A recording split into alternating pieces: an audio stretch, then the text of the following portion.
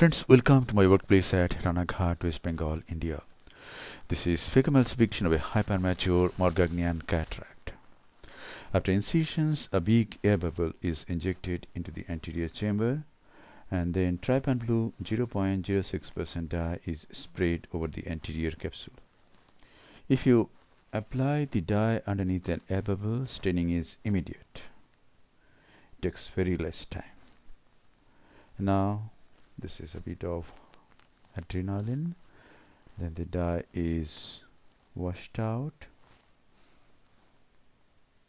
and then 2% hydroxypropyl methyl cellulose is injected into the anterior chamber.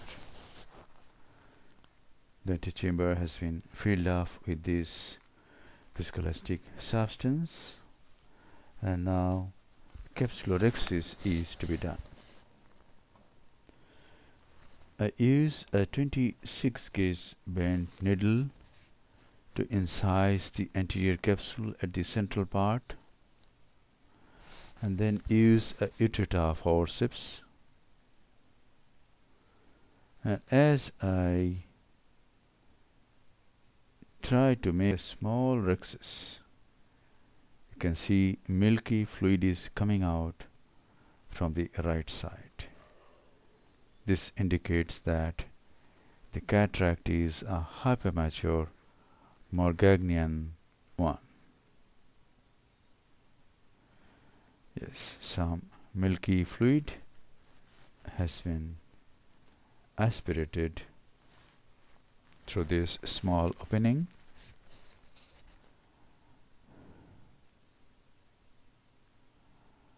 And now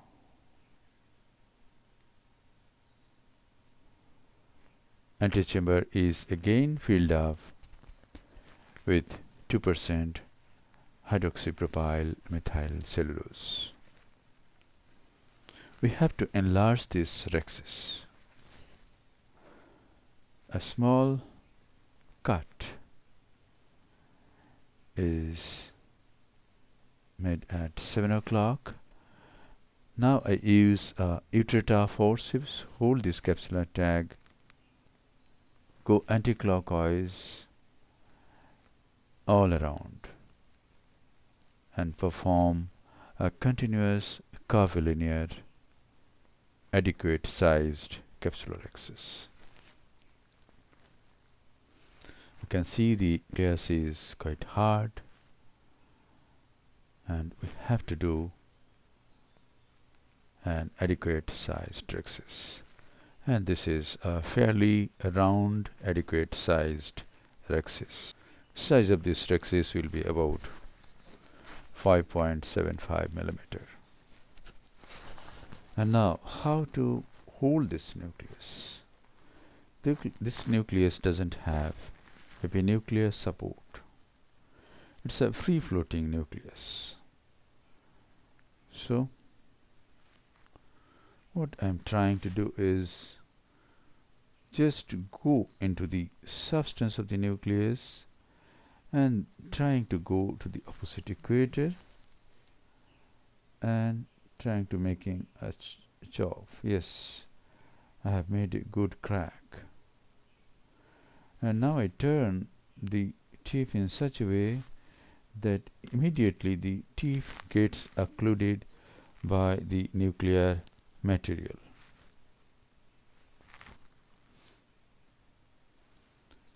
The bevel is turned towards the nuclear mass, and this is almost bevel down position. I am able to make some good cracks, but there is a leathery posterior plate that is holding all the pieces together. And now I am trying to remove this endonucleus. This is the hardest part of this nucleus. Trying to remove this.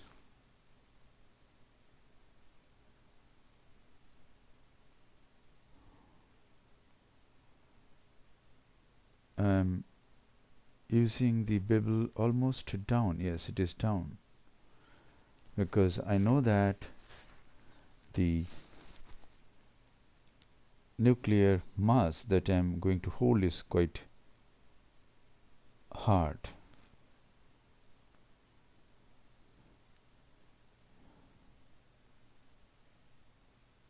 Here I have been able to get a free nuclear fragment, and I am going to remove this.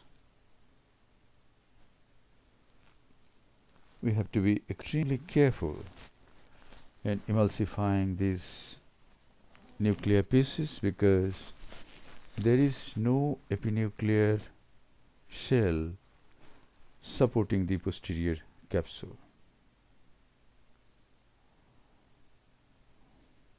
And here we can see a leathery band holding these two big pieces together.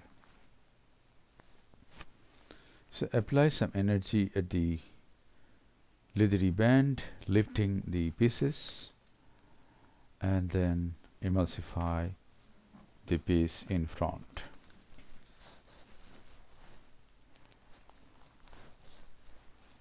Phaco power being used is 80%. Flow rate is 40 ml per minute. Vacuum is 400 millimeter of mercury, and this is Ocular Cataract 3 phaco machine.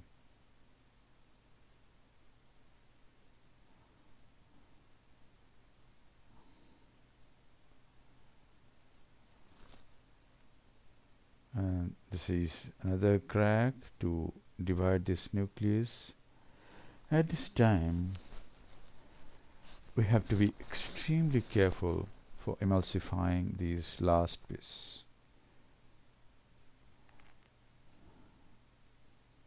Yes, from this point I have asked my assistants to come down to phaco on mode, where the vacuum is only 80 millimeter of mercury.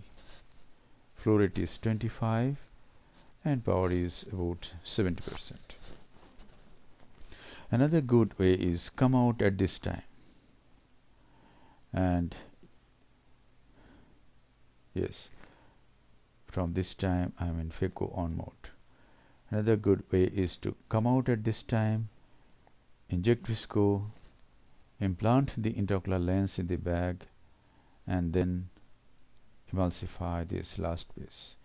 But in phaco on mode, where the vacuum is only 80 millimeter of mercury or even less, the pieces can be safely emulsified, bringing those small bits at the central part. And now cortical cleanup is done with bimanual irrigation aspiration. This portion has been edited a bit, and after cortical cleanup, a foldable intraocular lens is being implanted, keeping the anterior chamber formed by irrigating fluid. And this is the lens, hydrophilic acrylic monofocal single piece intraocular lens. It has gone into the capsular bag.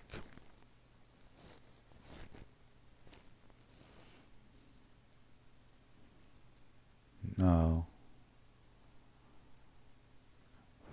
see, this is the final lavage of the anterior chamber after hydrating the sideboards. We can remove lot of visco that sticks to the corneal endothelium, directing a gentle stream of BSS towards the corneal endothelium. And then this is a bit of moxifloxacin, and the case is concluded. This is a bit of a small drop of SPMC. Thank you very much for your attention. Hope this video will inspire you to take up challenging cases and improve your surgical skills.